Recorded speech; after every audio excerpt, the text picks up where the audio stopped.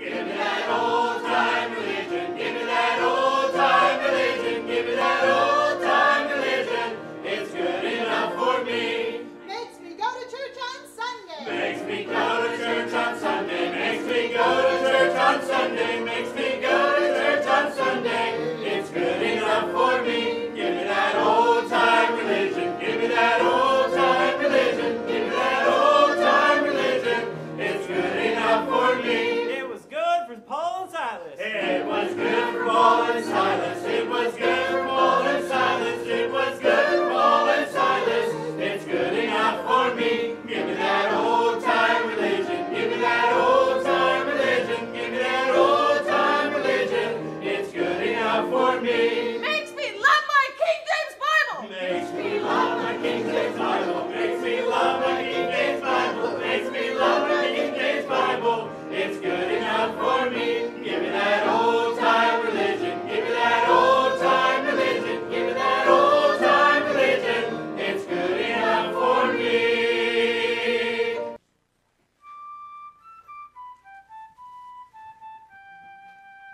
Oh, they tell me of a home far beyond the skies. Oh, they tell me of a home far away.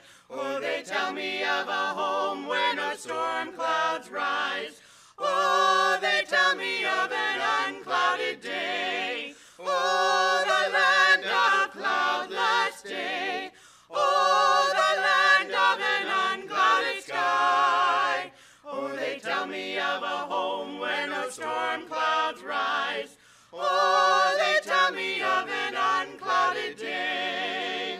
Oh, they tell me of a home where my friends have gone. Oh, they tell me of a land far away, where the tree of life in eternal bloom sheds its fragrance through the unclouded day. Oh, the land of cloudless day.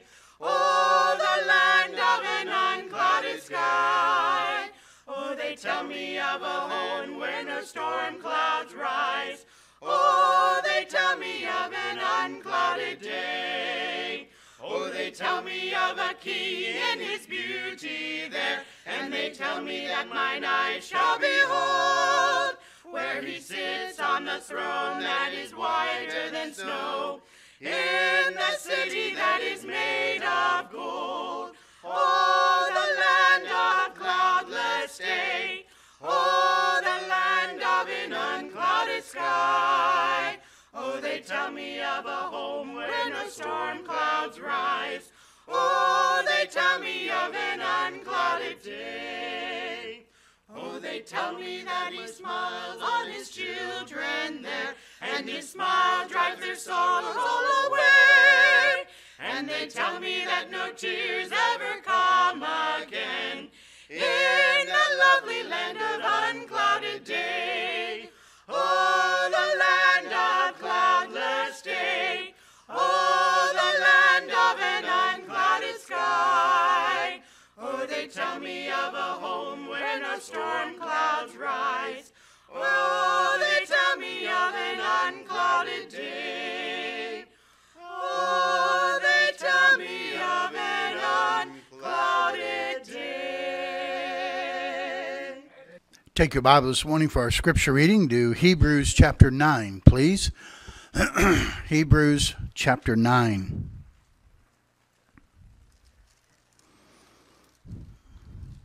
We're going to read verses 11 through 15 of Hebrews chapter 9.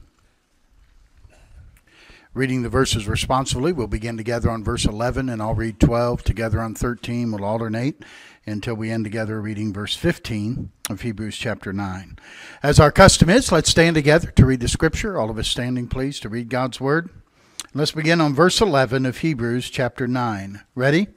But Christ, being come an high priest of good things to come, by a greater and more perfect tabernacle, not made with hands, that is to say, not of this building, neither by the blood of goats and calves, but by his own blood he entered in once into the holy place, having obtained eternal redemption for us.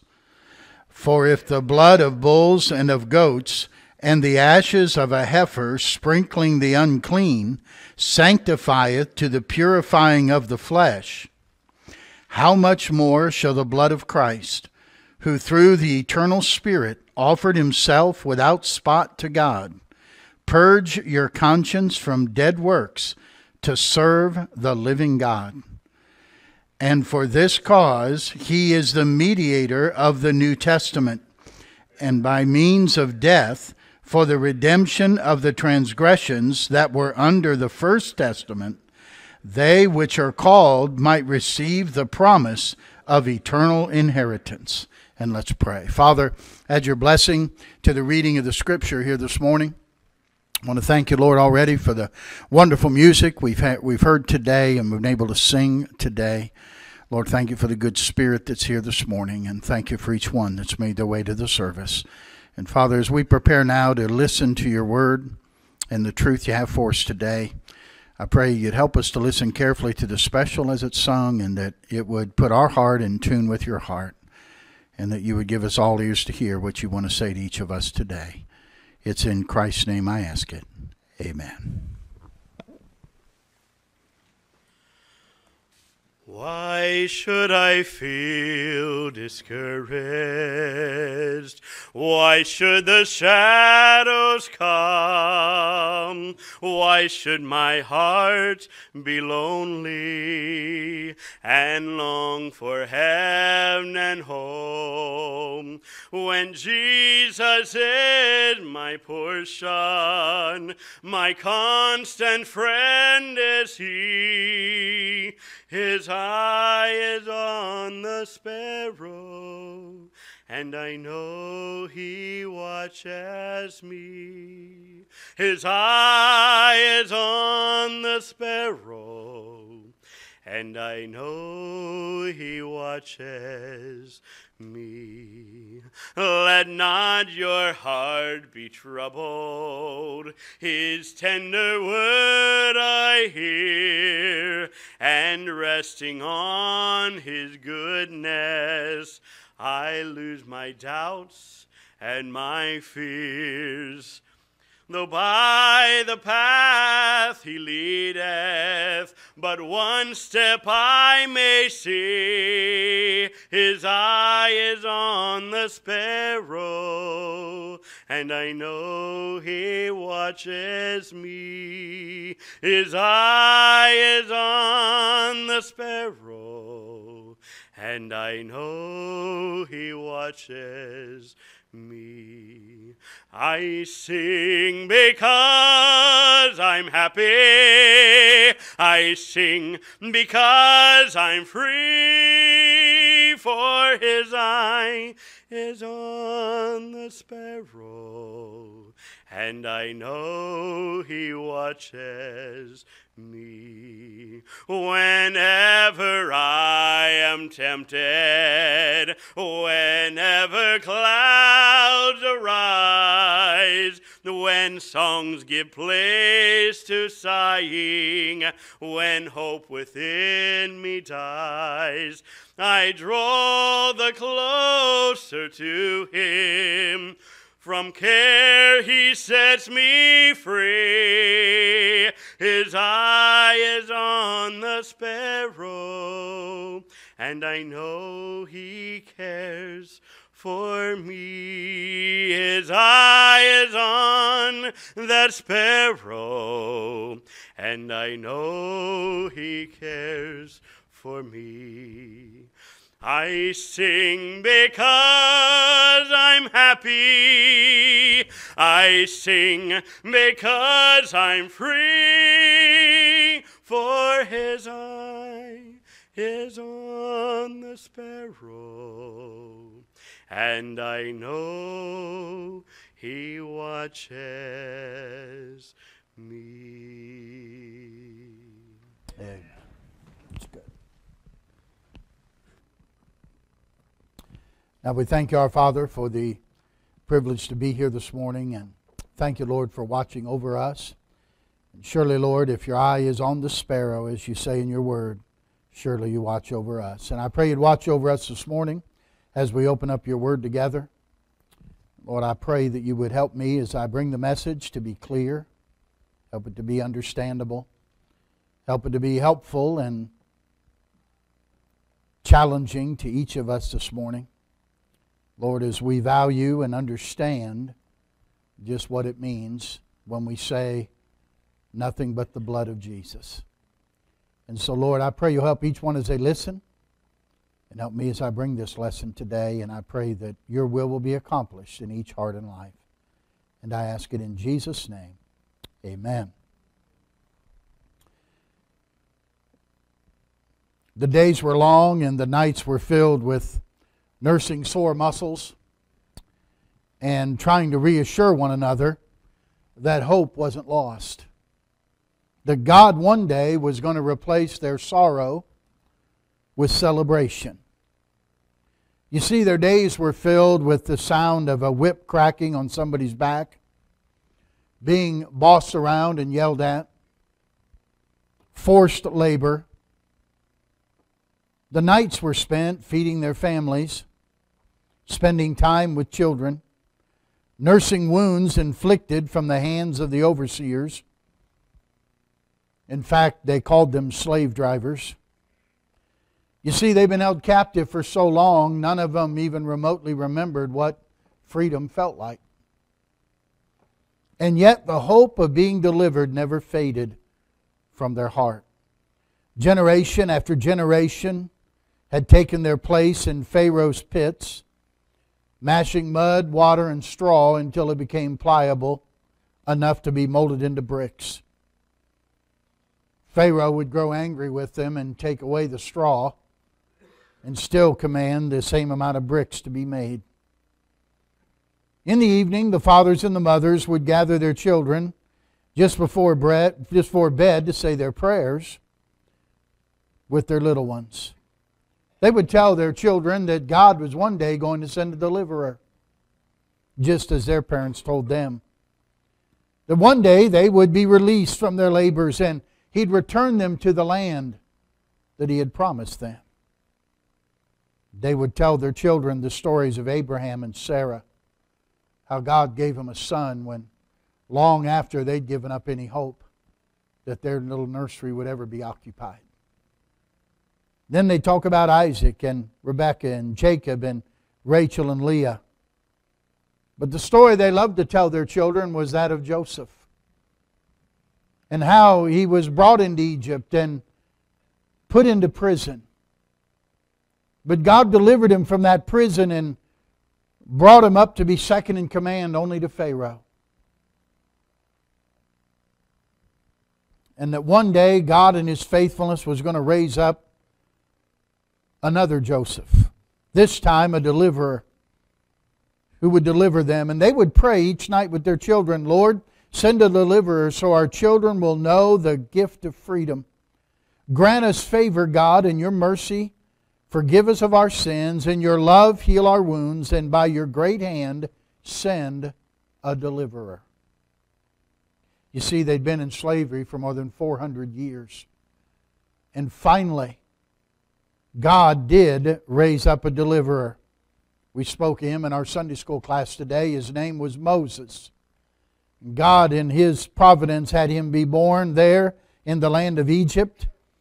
And Moses heard the voice of God saying to him that I've seen the suffering of my people and I've come to deliver them.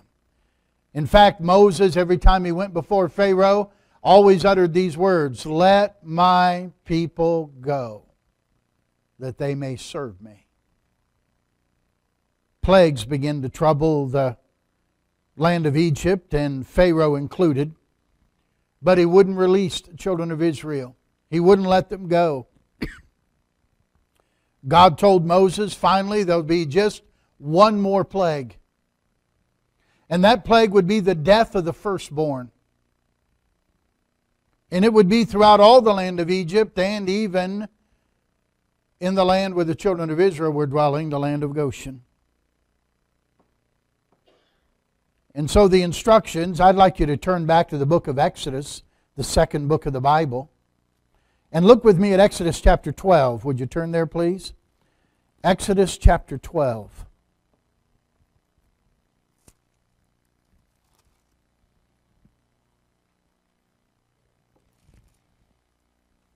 Here's the instructions that the Lord gave to Moses and Aaron in the land of Egypt. Verse number 2. This month shall be unto you the beginning of months. It shall be the first month of the year to you. Speak ye unto all the congregation of Israel, saying, in the 10th day of this month, they shall take to them every man a lamb, according to the house of their fathers, a lamb for a house. And if the household be too little for the lamb, let him and his neighbor next unto his house take it according to the number of the souls. Every man, according to his eating, shall make your count for the lamb. Your lamb shall be without blemish, a male of the first year. Ye shall take it out from the sheep or from the goats, and ye shall keep it up until the 14th day of the same month, and the whole assembly of the congregation of Israel shall kill it in the evening. And they shall take of the blood and strike it on the 2 side posts and on the upper door post of the houses, wherein they shall eat it. And they shall eat the flesh that night, roast with fire and unleavened bread, and with bitter herbs shall they eat it. Eat not of it raw, nor sodden it all with water, but roast with fire, his head with his legs, and with the purtenance thereof. And ye shall let nothing of it remain until the morning, and that which remaineth of it until the morning ye shall burn with fire. Thus shall ye eat it, with your loins girded, your shoes on your feet, your staff in your hand, and ye shall eat it in haste. It is the Lord's Passover. For I will pass through the land of Egypt this night, and will smite all the firstborn in the land of Egypt, both man and beast, and against all the gods of Egypt I will execute judgment. I am the Lord. And the blood shall be to you for a token upon the houses where ye are. And when I see the blood, I will pass over you. And the plague shall not be upon you to destroy you, when I smite the land of Egypt. So here's the instruction. Every family would take a male lamb of the first year, without blemish, without spot. They would remove him from the herd and care for him until the 14th day of that month. And then in the evening at twilight, they'd kill that lamb, and they would catch his blood in a bowl, in a basin. The lamb would be roasted for the family to eat, but the blood was caught. Why? They were to smear that blood on the top post and the 2 side posts of their doorway. That when the death angel came through the land of Egypt, and he would see the blood on the doorpost, he would pass over that home. And the death angel would not visit that home and take the firstborn from that family. The day would come. The family is busy killing their most prized and precious lamb. The lamb that was without spot and without blemish. You can imagine probably 2 million Jews there in the land of Egypt, smearing the blood of the lamb on the top and the sides of the doorframe of their homes. I can imagine the Egyptians who would see them or would pass by would think, what are those strange people doing now? How odd. How silly. What are they believing in at this time? But after more than 400 years of slavery, they believed God would be true to His Word, and that God would pass over them and deliver them from the land of Egypt. Everything seemed fine. Nobody went to sleep, I'm sure. You wouldn't have, and I wouldn't have either. We're waiting for the midnight hour. And as midnight approached, the sky was dark, darker probably than any midnight sky they'd ever seen. The air had an ominous tone to it. And all of a sudden the death angel begins to sweep down and search out every home throughout all the land of Egypt. From Pharaoh's palace to the smallest little hut in a back alley. Every home throughout all the land of Egypt. The death angel searches them all out. At midnight, not one Egyptian home was left untouched by the mighty hand of God. Every single home had experienced the death of their firstborn. God was true to His word. He did what He promised. But in the house of those Israelites who had the blood applied to the doorposts, there was no crying. There was no death. Their firstborn was safe. The death angel had passed over them when he saw the blood. Can you imagine? In the same city, the cries of despair, the cries of anguish, the cries of the agony of death mingled with shouts of praise and shouts of victory and hugging and happiness. What a contrast. That night in the land of Egypt. What separated the joy of the Hebrews from the sorrow of the Egyptians? Did the death angel pass over the houses of the Hebrews because they were just more noble than the Egyptians? No, that's not the reason. Were the firstborn spared because of the pedigree of the Hebrews? Certainly not. Did they escape because they just lived in a better section of town? No, they did not. Did they pass by the Hebrews because God just liked them better than He did the Egyptians? No.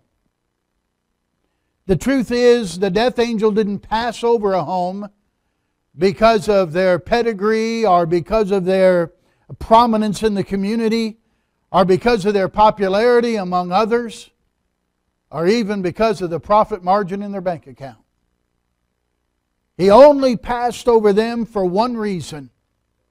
The blood was applied to their doorposts. The blood of the Lamb was applied on the door of their home, and they spared the firstborn of the land. When that death angel came down, he wasn't looking to see what model car was in the driveway. He wasn't coming down to see whether the house had wonderful curb appeal to it or not. He wasn't coming down to see if there was a plaque of Scripture hanging over the door. He was coming down to see if the blood was on the doorpost. And you might ask, why the blood of the Lamb? I want you to understand something. God had already determined before the foundation of the world how He was going to forgive the sins of the world. And so He began there in Exodus by them taking this lamb and killing the lamb and sprinkling the blood upon the doorposts. Because God knew one day He would send His only begotten Son into this world. And when Jesus Christ would come on the scene, He had the forerunner of Jesus Christ, John the Baptist, announce on the shores of the Jordan River. He would say, listen, here is the Lamb of God that takes away the sin of the world. And every Jewish boy, listen, even the disciples who had celebrated this Passover, they had killed a lamb every year all of their life. And they had put the blood and they had eaten the lamb and they'd celebrated the Passover every single year. They knew what the Lamb of God was. And now He says, here's the Lamb, not that's going to take away your sin for a year. Not just that's going to take away the sin of your family. Here's the Lamb of God that'll take away the sin of the world.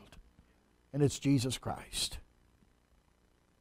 He knew that that blood on the doorpost that day was just a foreshadowing of the blood that Jesus would shed one day for the sins of the world. Nothing but the blood of Jesus. God had said in Deuteronomy 12 and verse 23, He said, be sure that thou eat not the blood, for the blood is the life, and thou mayest not eat the life of the flesh. God had declared that the life of the flesh is in the blood. Blood is equivalent to life. Life is equivalent to God, who's the giver of life. Life is precious to God. All life is precious to God. God is not about death, God is about life. The lives of those Hebrews would be spared by the blood of the Lamb. Medically speaking, blood is essential for life. You can live without both of your kidneys because you can go on dialysis. You can live without much of your brain. I won't comment. You can live without much of your liver and your lungs. Doctors can even work on a person's heart and stop the heart for a certain amount of time if you're hooked up to what they call a heart and lung machine. But what man cannot live without is his blood. Medically speaking, life is in the blood, but theologically speaking, eternal life is in the blood of the Lamb. Nothing but the blood of Jesus. The redemption that we enjoy today is because of the blood of Jesus Christ. The salvation that we have today is because of the blood of Jesus Christ. The life we have is because of the blood of Jesus Christ. The forgiveness we have is because of the blood of Jesus Christ. The joy we have is because of the blood of Jesus Christ. The deliverance from sin is because of the blood of Jesus Christ. You're here this morning and you're wondering, where do I find the joy of life? Where do I find the salvation that people talk about? Where can I find that satisfaction and healing and hope and deliverance? You're not going to find it in books, my friend. You're not going to find it in education.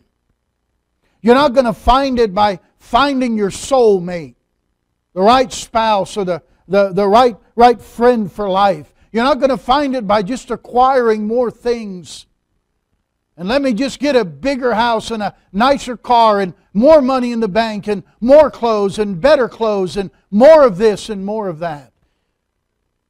My friend, there's a trail of blood that flows in the Bible from the book of Revelation all the way through to the book of Genesis. From Genesis to Revelation. It's a red thread that began back in the Garden of Eden when Adam and Eve sinned against God, and God had to kill an animal, an innocent animal, shed His blood to cover Adam and Eve with the skin of that animal. And it goes all the way through the cross of Jesus Christ into, the Bible says in Revelation, the saints of the tribulation period have their robes washed in the blood of the Lamb. The Bible is a bloody book. Someone said, you cut the Bible anywhere you want, it'll bleed. It'll bleed. From Genesis all the way through the book of Revelation. Jesus shed His blood for you and me. Now I know when I talk about the blood of Christ, people in our society, people in our day and age, they kind of look at that with horror. It's not often anymore you hear anybody preach on the blood of Jesus Christ. That's not too accepted in our cultured society. But that's exactly what the Bible teaches. I know it may not be politically correct, but it is equivalent to eternal life and abundant life. And it must be discussed and it must be preached again today in our pulpits. The blood of Jesus Christ, God's Son, cleanses us from all sin. Passover was a commemoration of God's deliverance of His people out of Egypt. The Jews always took great care to celebrate and observe Passover. The disciples of Jesus would have seen many Passover lambs slain on the 14th day of the month, as a covering for their sins and the sins of the people of God. Jewish people today who have rejected Jesus Christ and do not believe He was the Messiah, they still celebrate that Passover, looking for their Messiah to come, not realizing He has come. That's why the verse we read this morning in Hebrews chapter 9,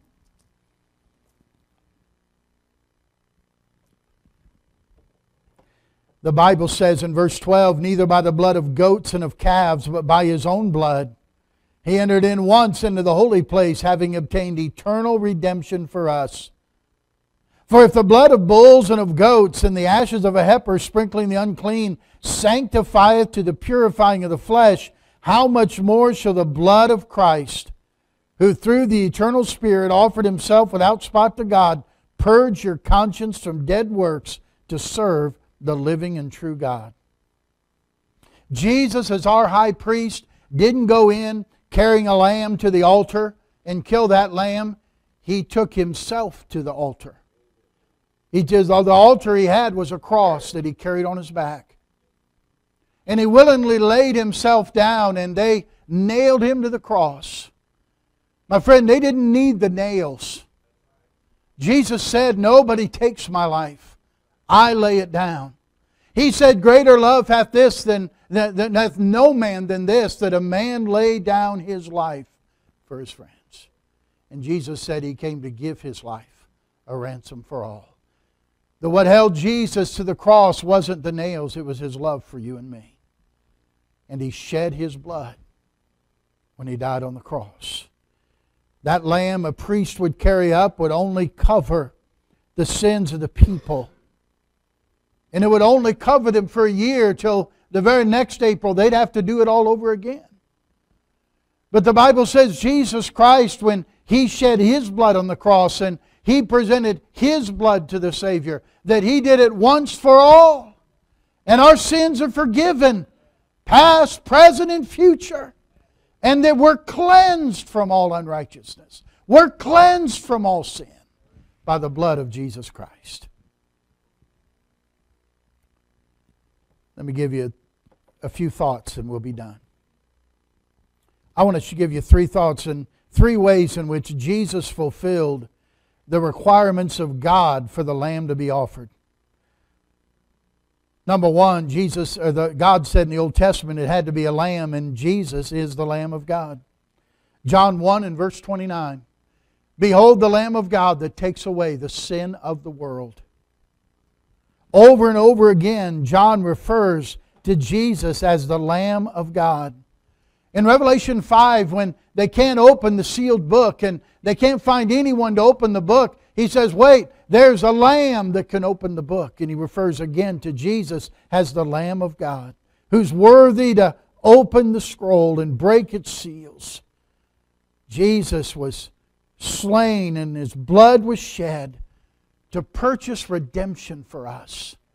The Bible says in 1 Peter chapter 1 that we were not redeemed with corruptible things such as silver and gold from our vain conversation by our forefathers. He said, but we were delivered by the precious blood of Christ as a lamb without spot and without blemish.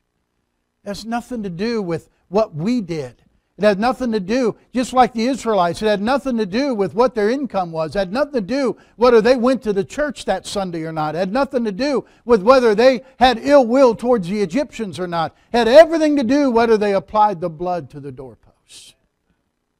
My friend, don't let anything else that you might trust in keep you from having the blood applied to your heart, or you will not pass over the judgment of God. Jesus is the Lamb of God. Number 2, the Lamb was to be without spot or without blemish. Jesus offered Himself as the perfect Lamb of God.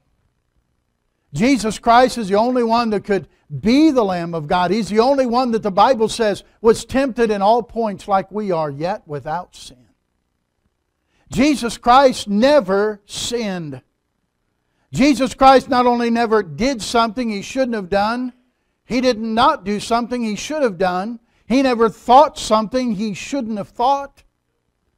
Because the Bible says the thought of foolishness is sin.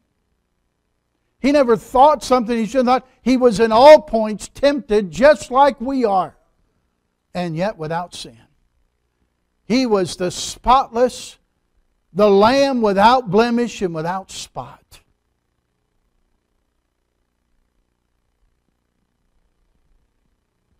Peter knew the purity of Jesus. That's why the Holy Spirit had him write, He's of a Lamb without blemish and without spot.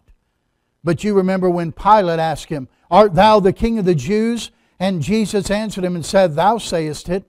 Then said Pilate to the chief priests and to the people, I find no fault in this man. His wife sent word to him and said, Have thou nothing to do with this just man, for I've suffered many things this day in a dream because of him. But the chief priests and elders persuaded the multitude they should ask Barabbas and destroy Jesus. The wages of sin is death.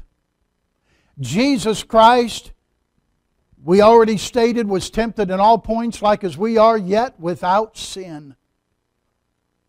So Jesus Christ had no sin whatsoever.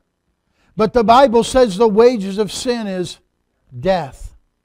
And Jesus goes to the cross on Calvary. And He's nailed there and He hangs in agony. And He suffers and He bleeds and He dies. The wages of sin is death. Jesus Christ pays the wages of sin. Now for His sins, He doesn't have any. Jesus Christ was dying for our sins. Was He dying for the sins of the whole world? Absolutely. God so loved the world that He gave His only begotten Son. But my friend, don't be deceived this morning. There are people this morning, if we could peel back the earth and gaze into hell this morning, there's people in hell who believe Jesus died for the sins of the world. Because you're just believing a fact of history. Salvation is not believing Jesus died for the sins of the world. Salvation is believing Jesus Christ died for my sins. That He died in my place. That God demonstrated, He commended His love toward me, and that while I was yet a sinner, Christ died for me. It's believing Jesus laid those sins on Himself as the Lamb of God and said, God, punish me, instead of Stan Slabaugh. Or instead of Bob Reed. Put your name there. He died for you. And as He took your death for you, when you receive His payment on your behalf, you receive His eternal life.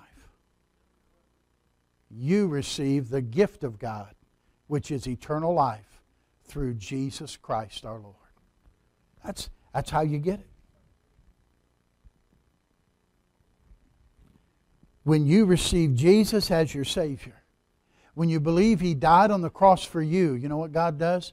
He applies the blood to the doorposts of your heart.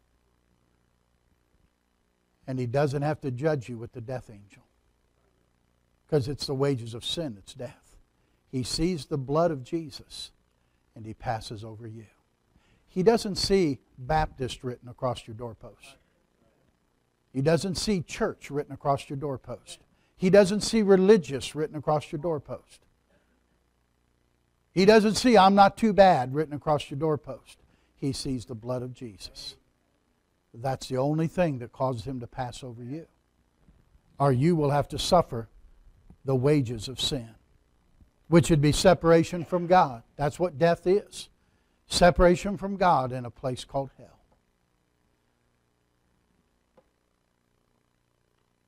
The lamb had to be slain and the blood applied to redeem the lives of the Hebrews. We said earlier the death angel didn't take into consideration who was in the house. He was only looking for the blood.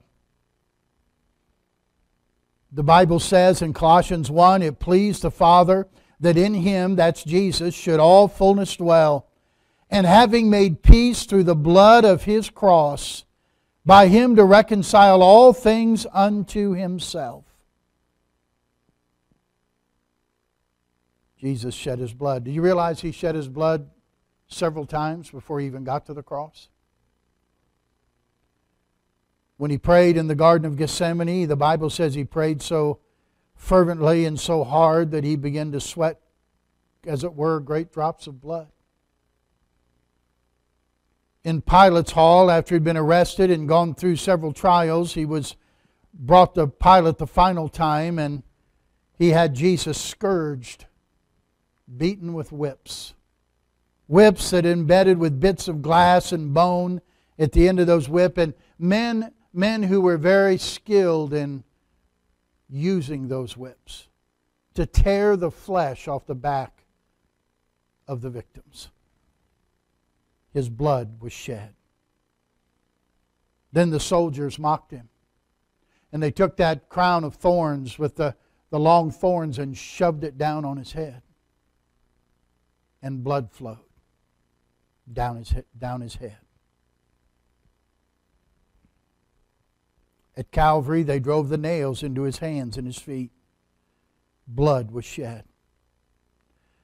When they came to the cross, and it was normal that they would come after a certain amount of time and break the legs of those who were crucified. The only way that crucifixion was a horribly excruciating way to die. The most awful and painful way to die. It was such an awful thing that they wouldn't even mention crucifixion in mixed company. It was a horrible way. You literally died, not only with the suffering and the pain, but you died because you couldn't breathe. You would try to raise yourself up to get enough air to come into your lungs to get one more breath. And so they would push with their bottom feet with that nail, and they'd try to push up to get some air. So in order to keep that from happening, the soldiers would come by and they would break the legs of those being crucified, so they could not raise up and they would expire sooner. But you remember, they break the legs of the thieves that were crucified with Christ. When they came to Jesus, they saw that He was dead already. So they didn't break His legs. But that was fulfillment of prophecy, because the Old Testament said, not a bone of Him will be broken. But they didn't break His legs, but they took a spear and they thrust it into His side, didn't they? And what came out? Water and blood. Blood was shed once again. The Bible says that God's looking to and fro, searching the earth for those who are righteous.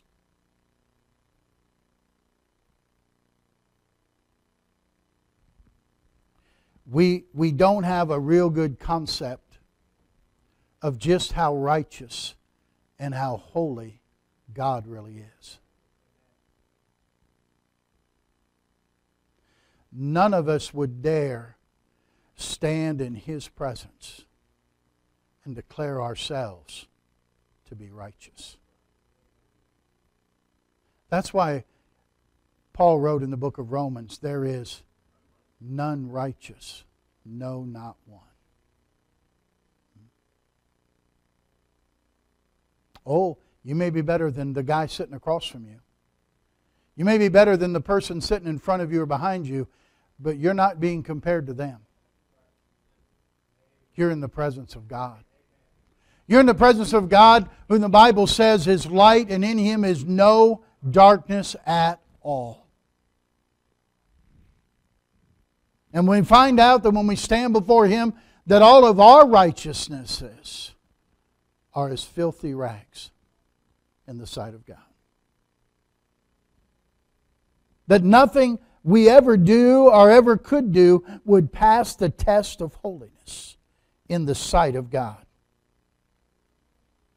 Why? Because the Bible says there is no forgiveness of sin except by the shedding of blood.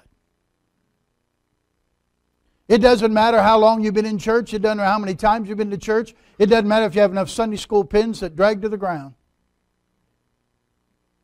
It won't matter anything when you stand before God, because no amount of Sunday school, no amount of church, no amount of goodness, no amount of your being a nice person can ever take away your sin.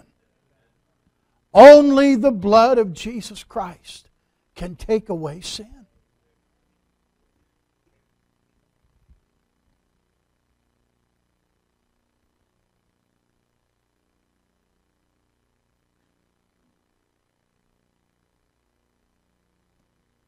When you stand before God,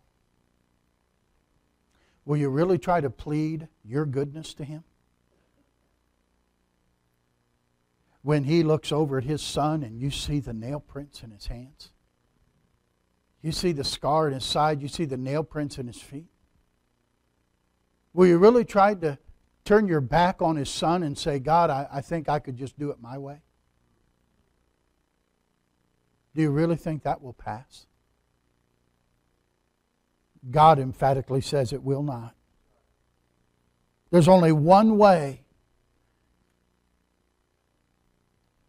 for you and me to effectively deal with the eternal ramifications of sin. And that is to come before God and plead the blood of Jesus Christ, His Son. And to receive Jesus Christ as our Savior. And say, God, you sent a Savior, you sent your Son, and I receive His sacrifice for me. And I receive His righteousness, not my own.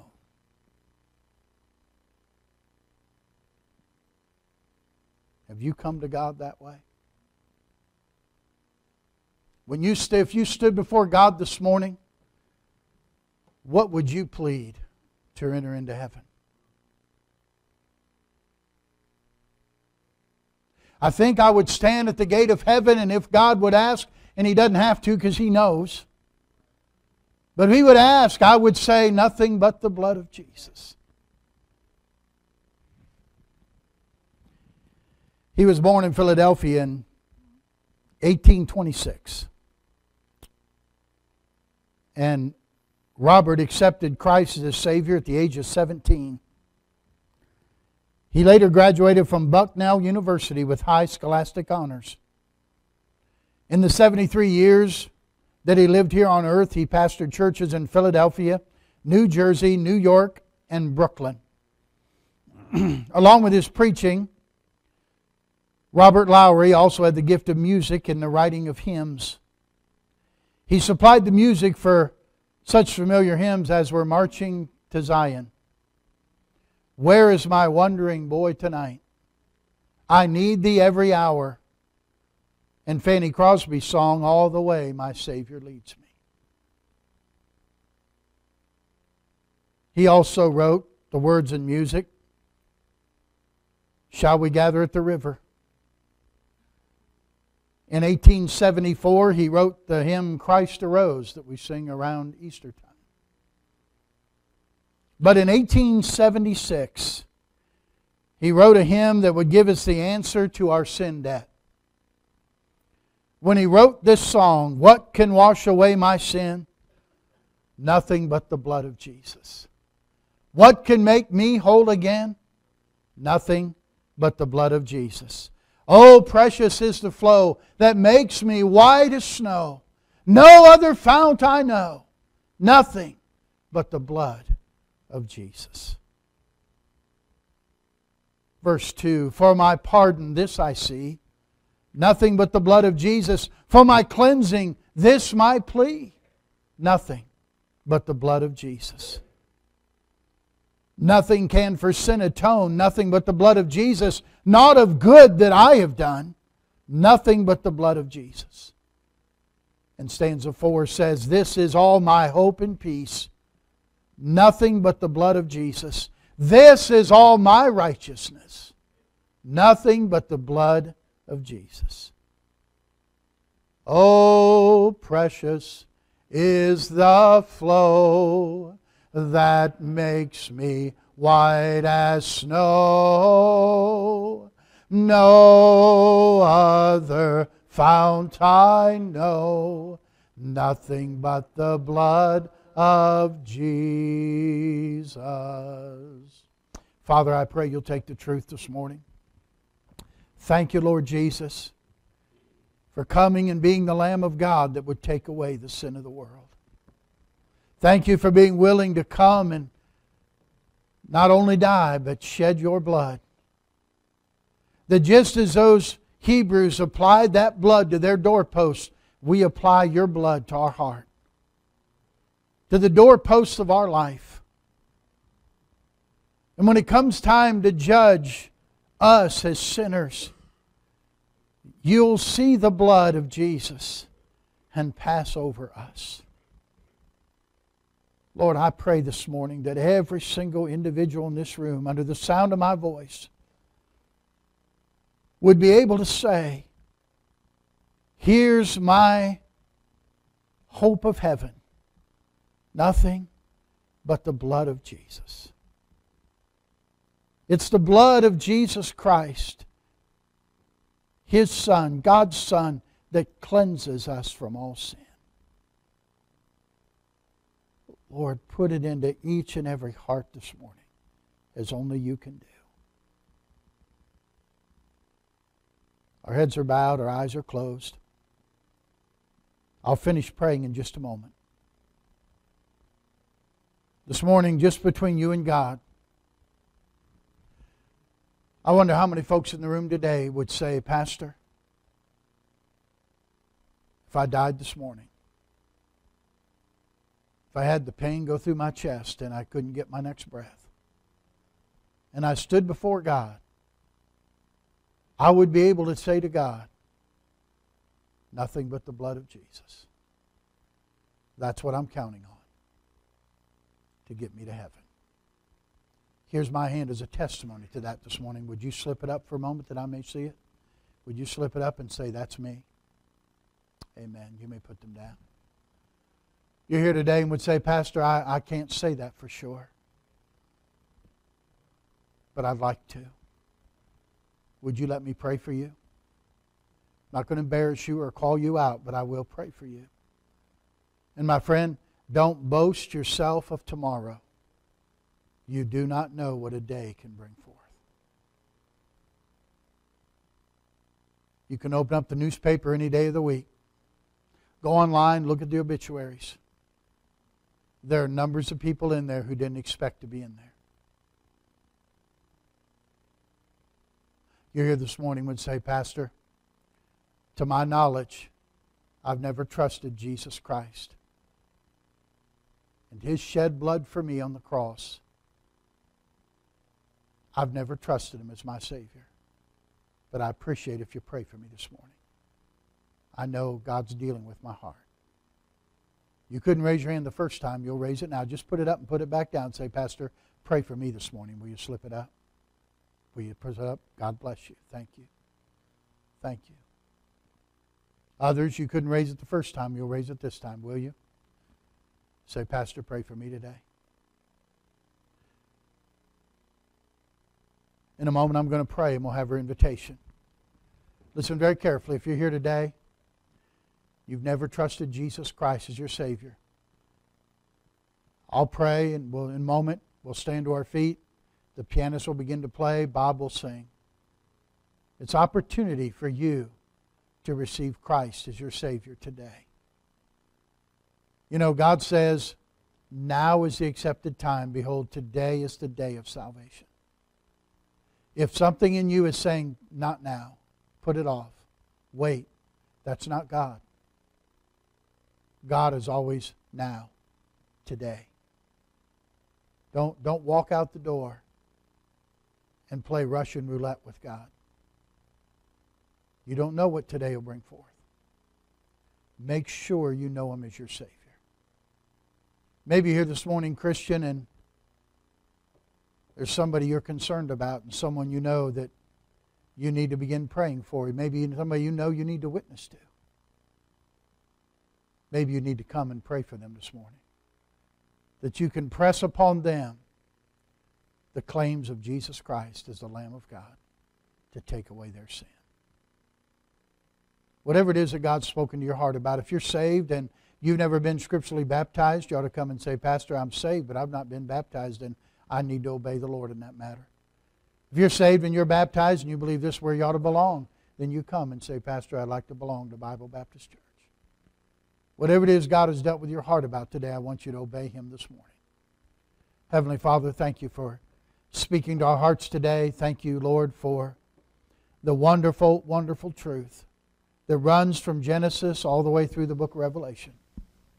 The blood of Jesus Christ, the Lamb of God that can take away our sin.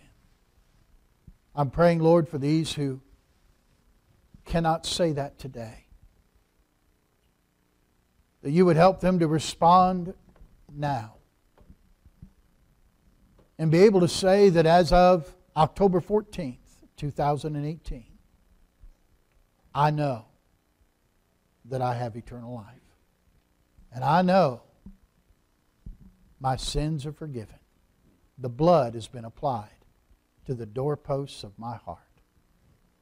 I pray, Lord, you'll help them to listen and respond to you this morning.